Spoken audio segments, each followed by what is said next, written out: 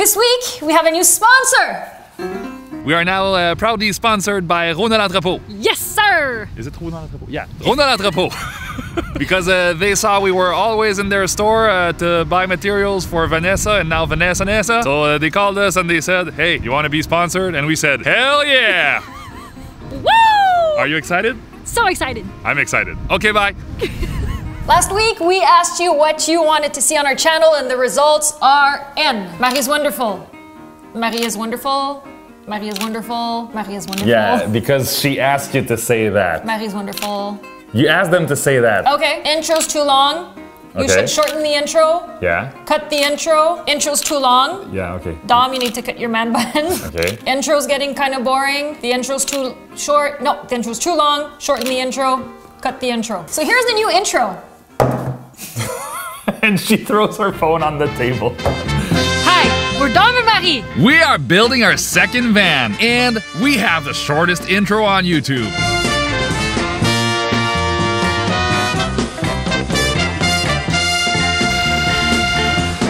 How many breaks can one heart take? Hello, Boubou. Hello, Daniel. Salut, comment ça va? Ça va bien, toi? Oui. What are you doing? Delivery! Bon, there you go.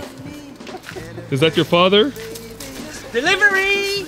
Oh! Delivery! What is it? What is it? Oh, it's the cooktop! It's the cooktop!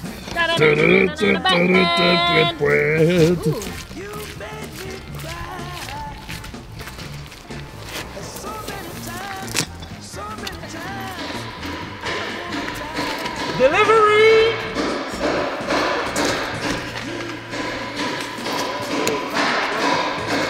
Meeting!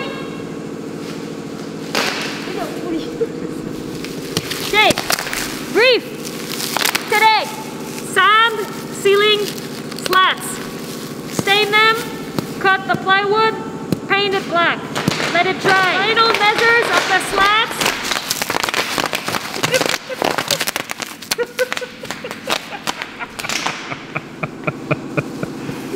You were saying? Final measures of the slots. Fabricate the spacers in between the slots. Assemble, assemble, assemble, assemble. Maybe while I can stain, you can...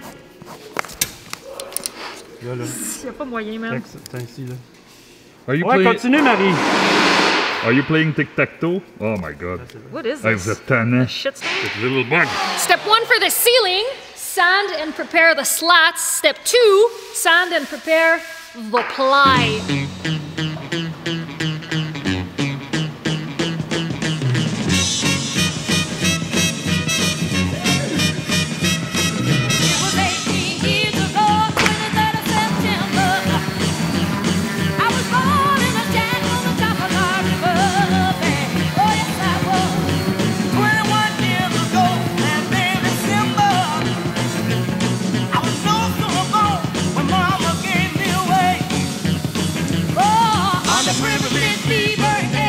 What is the motto you should always follow?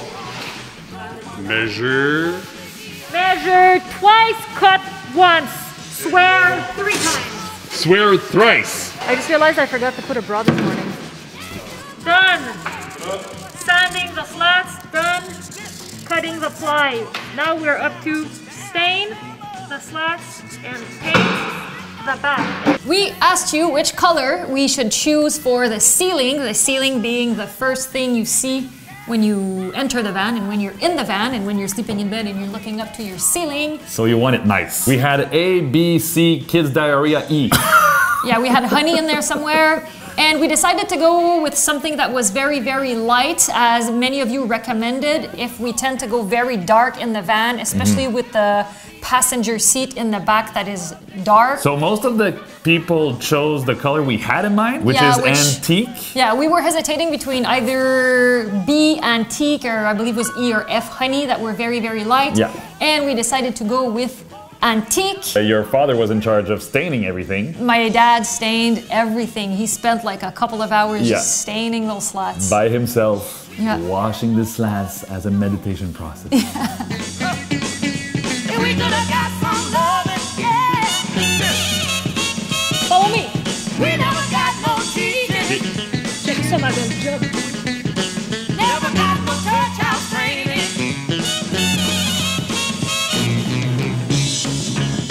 And while Daniel is staining the slats, Marie and I will show you what happens when my brother and I find a GoPro in the basement. Oh gosh. Here is Dominique Fauché with my brother Thierry Fauché. And today we are free riding the neighborhood. Free ride. Free ride. Time for a jump. Time to do some jump like in 1995. What you gonna do, brother? Just your good old 180 track to track. I just bought a new way. Spend a couple thousand just to cruise it. Free ride. Okay, my turn. I never tell her, but I put it in the music. Well, that's okay. All I wanna do is make the best of my whole. Dope. The next trick is called the leap of faith. We're gonna jump that cliff and we're gonna try to fall on our feet, brother. Come on, bro. We can be friends if you wanna. Whoa! We can Ho-ho! if you wanna. Free ride. Free ride. Get on hands if you wanna. Hey, tell me what you wanna do. Oh, that was a leap of faith. Free ride.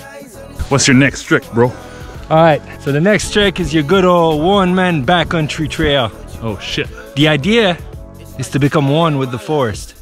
Go! Friends, but we rockin' all the same things. Say you need me, but you really tryna change lanes. Well, I don't even care.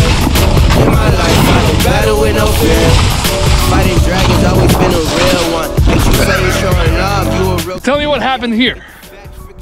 What's that artwork in the snow? What happened? Well, you don't just find trails like this any place. When you're a born free rider, trails like this, Yeah? they find you. It's the day after, and we're prepping the ceiling, final touches before we put it up. So we're assembling. So we're assembling, and I have to talk like this because my eyes are burning, man. Away! We're about to start this thing. We're going to line up a bunch of wood planks that are right there. And the first part is to line up the first slat that you're going to put on the ceiling. And the important part is to be a very straight line for the first one, because every other slat or every other piece of wood that you're going to put to it is going to be lined up exactly the same way as your center slat. So a very important step. Once that is done, it's a go. So right now the dads are assembling the ceiling, and the way it works is one needs to put downwards pressure and pressure towards the middle, towards the first slot, and the other one is nail gunning from under to make sure it is tight.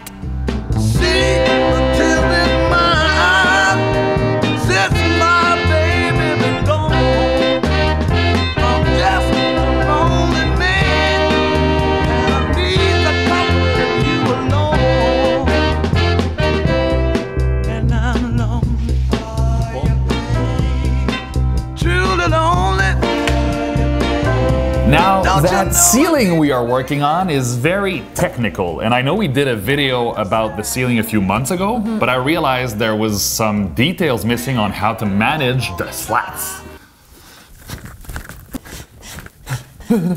We decided to create something very special to give you more advice on very precise installation things, and it is...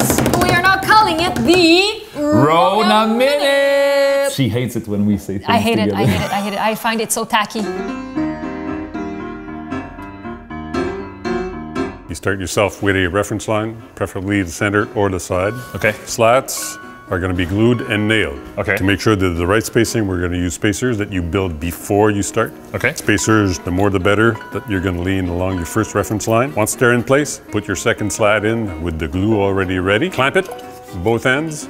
You need good clamps because you need to bend the board or the slat back into place sometimes. And then once they're all solidly in place, and if you need to, someone is going to hold it, and then start nailing all the way along. So you clamp both tips because you want to push the plank in place, right? You push it in place or you're going to bend it in place. So your clamps are going to help doing that. And you're going to bend it on to lean on your space. So any words of wisdom for that project, Papa? Don't let the slats drive you. Drive the slats where you want them to go. That way your ceilings is going to be great looking.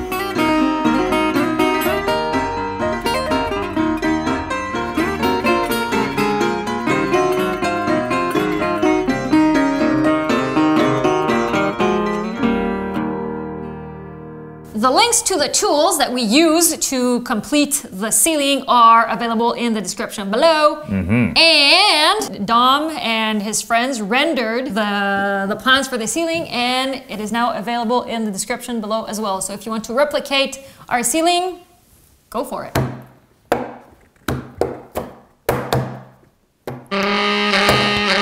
The guys are starting to cut the ceiling. Hein, Papa? We are. They have to cut the fan and the holes for all the puck lights. However, Marie's not here today, and the light decisions are very important, so I'm gonna have to call her, or else I'm gonna be in trouble. I was wondering, baby, What? how many lights do we put on the ceiling? I don't know. 4 or 5? 4 or 5? Yeah, it's a bit more complicated than that. I'm going to show you what's going on, okay? There are different ways to organize your lighting on the ceiling of your van. The first reflex that people have is to align the lighting with pieces of furniture in the van, which is totally fine and natural. However, when Marie showed up and talked to my dad, they came up with the solution. You need to distribute your lighting evenly throughout your ceiling, otherwise it's gonna look Asymmetrical? Otherwise, it's gonna look weird when the lighting goes on, because you're gonna feel like the lights are like not Too wide apart, too spread apart. Too spread apart. Yeah. So before you showed up, I was like, okay, we're gonna put 6 lights, and then you were like, can we try one light in the front, 3 at the back, and then. And 4 was just not enough. It was looking kind of weird. Yeah. So at one point, my father was like, I think you just have to distribute them equally throughout the ceiling, and this made us decide on the lighting setup. You put them at the same distance in a straight line, probably looks better than that way, that way. Yeah, no, they have to be at the same distance.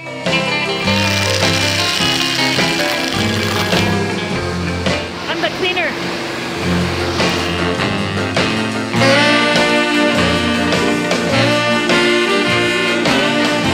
So, 3, 2, 1.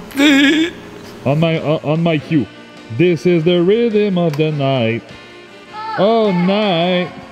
Oh, yeah. So deciding on where to put the lights was a nightmare, but we did it in what, like an hour and a half? Yeah, and we almost fought about it. Didn't we? Did. Now, Dom likes it when everything is very symmetrical, so he really wanted the lights to be at the same distance between each other, and not too many, not too little, and it was just, and I think it's gonna look beautiful with the lights that are gonna be under the cabinets as well. Yep, a little trick for your ceiling: distribute your lights evenly on the surface of your ceiling. And call your girlfriend when you need help. And call your girlfriend when you need help.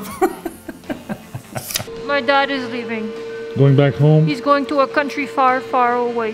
So next step is putting it up. Putting it up, putting it down, shake it all around. Hey, the dads, it was nice seeing you, Daniel. It was nice being seen, actually. Yes. What? Hey! Bye, Papa. Master Sylvain! Sylvain, if you need help, you give me a call. Right? Go now? Yeah. Okay. See you guys soon. Give me a call. Let me know. Love you. Okay, love you. Love you too. Bye. Bye. The roof or the ceiling, the finished ceiling is going to start from here. In the right position, ready to slide in. We're just going to slide it in. The ledge at the front end, to slide it in there, hold it, and then we can start pushing our poles in place so that we can squeeze it up. Our little protectors so that we're not going to screw up your ceiling. Poof. That's what we're going to do. Ready? Let's go. Let's wait for Mom, because Mom is gonna film. Oh boy, that's going to be pretty. Are you ready to be a videographer today? Yes! Yes? Yes! What are the... J'ai amené mon foulard. Oh, wow! Quoi d'autre que t'as amené? Mon chien, mon assistant. T'as amené ton assistant. Ici, Ramzi. Hey, allô bébé! Oui. Comment ça va? Il va me dire quand ça va être assez. Let's go. Let's go? Let's go. Vous emmenez par ici? OK. Es-tu pesant, les amis? What did you forget? We usually put some vapor barrier behind the ceiling just to avoid this wood surface to deal with moisture. So we allow the plastic to take care of it, but we were about to forget it. This morning, oh yes I did. Listen, y'all, I came on this morning about 3:30. There was a Jody where I supposed to be. I struck my key in the door, and it jumped back in my hand. I stood there. See what it does right now? Yeah. We don't want it to do that while we're driving, so we're building a forest. Are you building a forest? Building a forest. Kicked down the door with my both feet. My old lady. Now that the forest is done, fixing to the frame, I'm gonna be mobile with this adjustable pole, and I'm just gonna screw the brains out of this thing. With Joe this morning. Oh, yes, I did. Oh, listen, I finally caught up with old Joe this morning. Oh, yes, I did. Oh, I bust his nose So see? and I crushed his rib.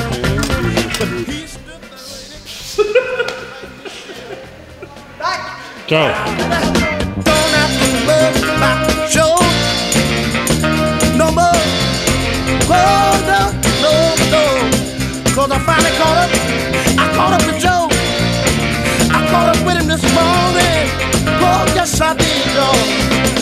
I finally caught up with Joe this morning.